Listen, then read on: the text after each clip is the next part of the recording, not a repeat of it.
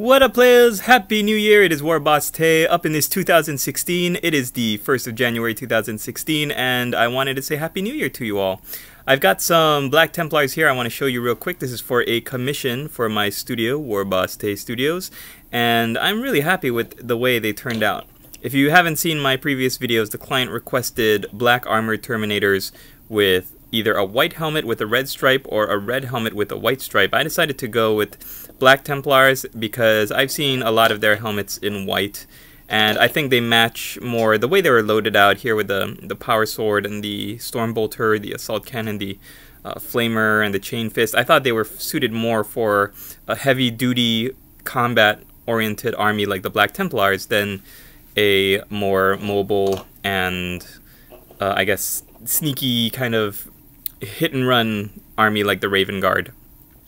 So I'm really happy with the way they came out. I was planning to do a Taetorial, but the clips didn't turn out so well. When I loaded them into the computer, there was a lot of focus problems and some sound issues. So let me give you the quick rundown of how to achieve this if you are a Black Templar player and you want to get these same kind of effects.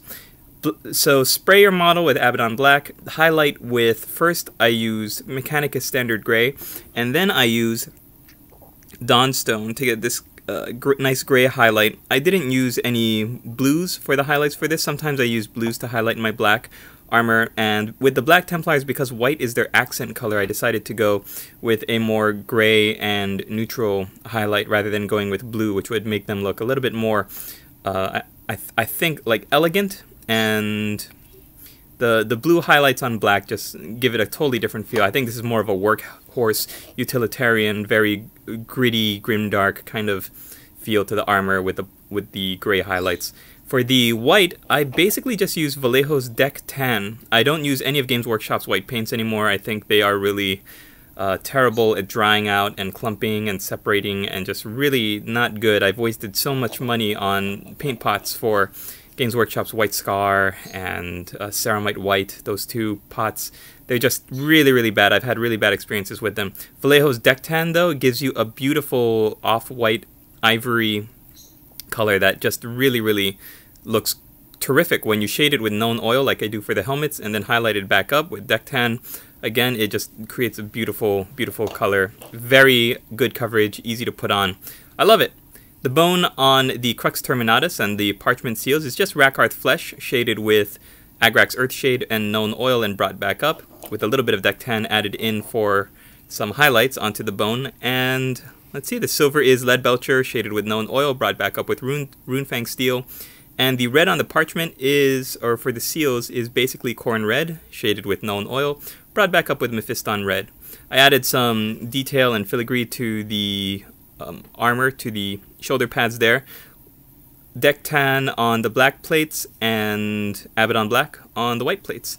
Let's see how close we can get in here.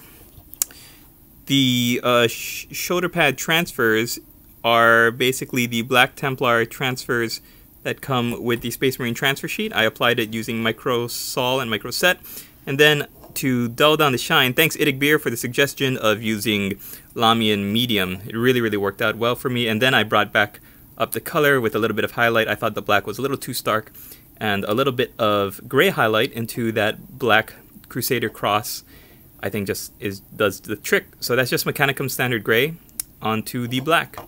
I love these models. I think they're great. I had a lot of fun painting them, especially this one, trying to make it look not like the Dark Angel's Deathwing model, without removing any of the iconography. So the Dark Angel's winged sword is still pretty prominent, but I brought out all of the other pieces that would make it look like a Black Templar's Terminator. I put script on a lot of the armor on the leg plates and elsewhere on the shoulder pads, and I think that is really good at kind of separating your models, making them look very revered, venerable, writing down their glorious deeds and accomplishments onto their armor itself. I'm not going to drill out the gun holes in case the client does not want me to do that, but I will put in a little bit of black paint. That's the last thing I'm going to do, just put a little bit of black paint to represent the hole in the nozzles there and the barrels for all of the weapons. And one thing I did not do yet is write down some script onto this parchment there. Love these models. Again, I hope you guys enjoy this quick look at the Black Templars as well as my thoughts on how to paint them. I hope you're having a great beginning of 2016, and we'll see you in the next video.